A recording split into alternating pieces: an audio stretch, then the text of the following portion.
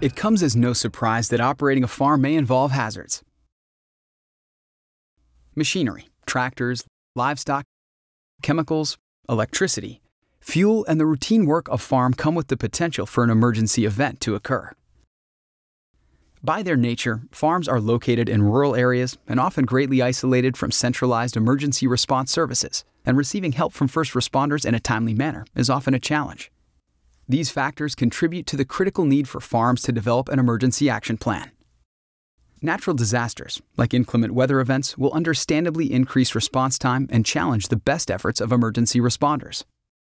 While there is never a good time for an accident or emergency to occur, it is a good bet it will happen at the worst time. In October 2010, we were awoken in the middle of the night to a poultry alarm. Upon looking out the window, I realized that we had a major disaster on hand. One of the houses was fully engulfed in flames and was beginning to spread to the second building on the operation. My first concern was, of course, the poultry and the fuel tanks behind me hold 1,600 gallons of propane, and the ability for the fire department to access the far end of the buildings to keep the fire from spreading from the one that was fully engulfed to surrounding buildings. From the farmer's perspective, thoughtfully developing an emergency action plan can be useful in avoiding accidents in the first place.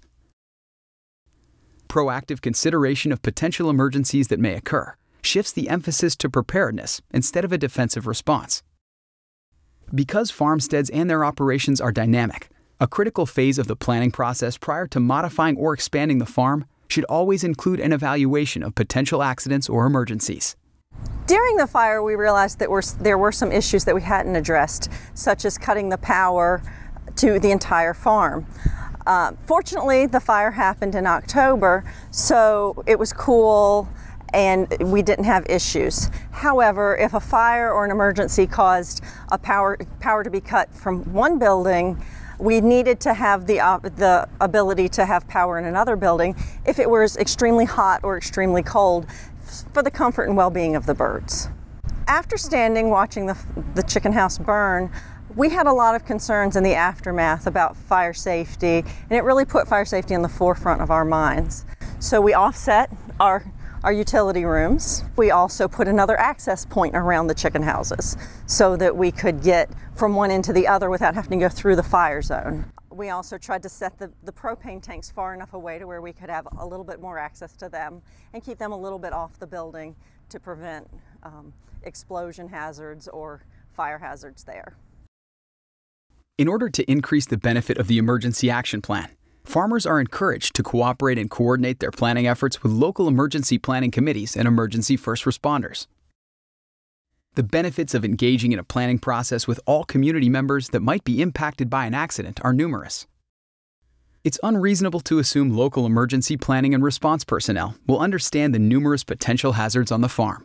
Farmers willing to cooperate and coordinate with emergency planning and response professionals can facilitate a process that provides the community with a broader understanding of the hazards.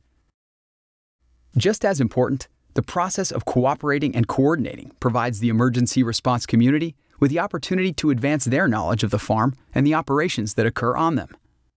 This in turn can benefit their response efforts and enhance their safety if an event occurs that requires a response by emergency personnel.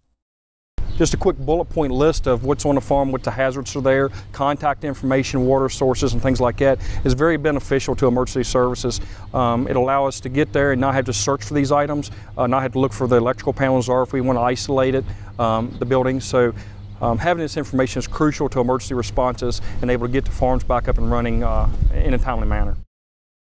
Additionally, collaborating with emergency planning and response professionals can give the farmer a better sense of the accident preparedness capabilities available within their community. When viewed holistically, the information sharing that occurs through cooperation and coordination can drive improvements in the emergency planning and response capabilities of communities.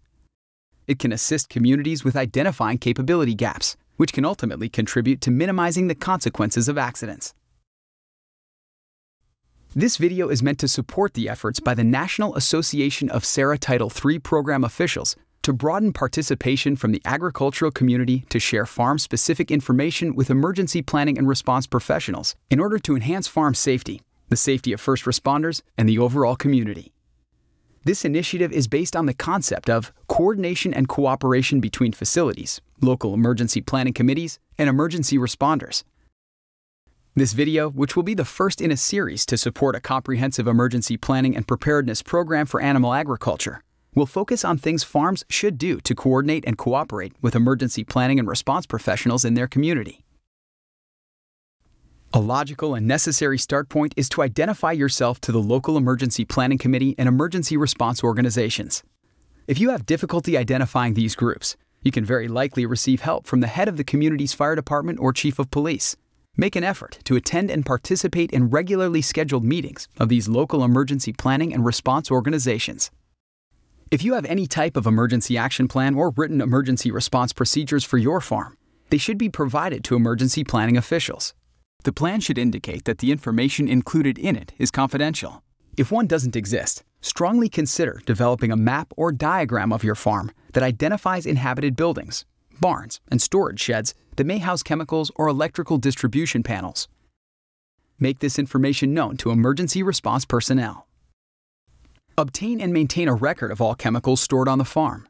Safety data sheets for each chemical which detail hazards, reactivity to other chemicals and substances, and the proper way to handle and store each chemical are available online or from chemical suppliers.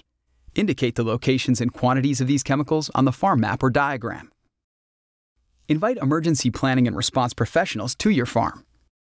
No two farms are alike. Be prepared to tour the farm with these groups to better help them understand the operations that take place and the facilities that may be affected by an emergency. Ask for their advice and feedback. As emergency planning and response professionals, they are trained to look beyond the obvious. Take their input and incorporate it into your emergency action plan. Future videos will address the information that local emergency planning committees and emergency first responders should provide and the actions they should take as part of an initiative to coordinate efforts with farms and other stakeholders in the community.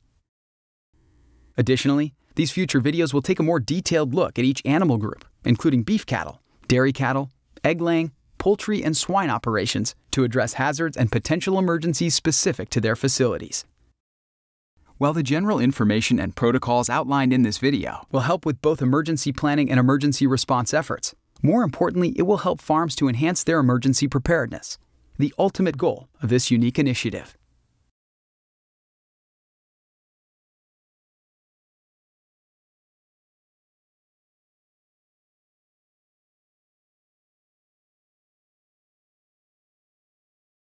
This message was brought to you by the U.S. Poultry and Egg Association. Funding for this video was provided by the International Poultry Expo. Please support our exhibitors, and we invite you to attend.